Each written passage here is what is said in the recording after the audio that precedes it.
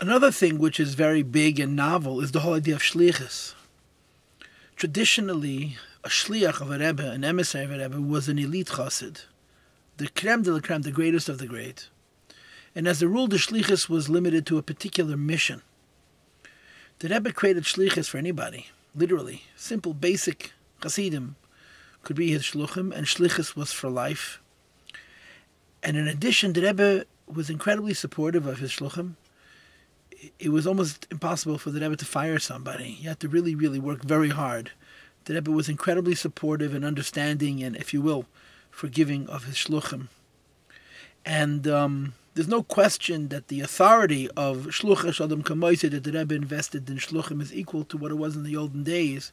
From his perspective, even if the people he sent on shlichus were not of the same caliber, spiritually, personally, as chassidim were in earlier generations. And he empowered shluchim incredibly.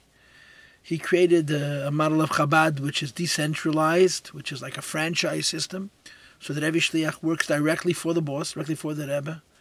And like the Rebbe told Rabbi Nachman Sudek when he asked him what he should do in London, the Rebbe said there are hundreds of things for you to do, and he left it to Rabbi Sudek to decide which he wanted to do and how he wished to do it. And of course later on the Rebbe said that shluchim should share the ideas that had developed over the course of the decades of very, very hard work as shlichus was establishing itself.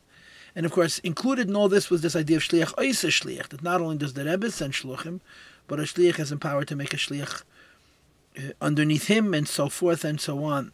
This is an incredible and very unique opportunity to be deeply connected to the Rebbe in a way which is really historic. And a shliach who moves to any part of the world is really carrying the Rebbe with him or her, which means any place where a shliach is, the Rebbe is. And that's an incredible zechus and an incredible responsibility.